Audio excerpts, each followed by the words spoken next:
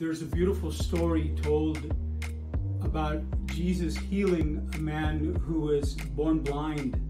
And in the story, Jesus takes mud and rubs the eyes of the man and helps him see.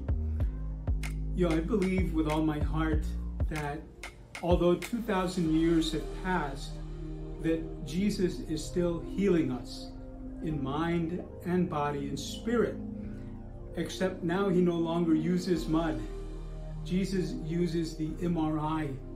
He uses the laser. He uses the scalpel in the hands of the surgeon. And he uses caregivers of all kinds that heal and give life and restore the sick, including, for so many of us, counselors and therapists and those that God puts in our path to help us heal emotionally and spiritually and psychologically. I truly believe it is the hand of God at work when we open our hearts to that kind of healing, which we all need. We're all in need of spiritual and psychological and emotional healing.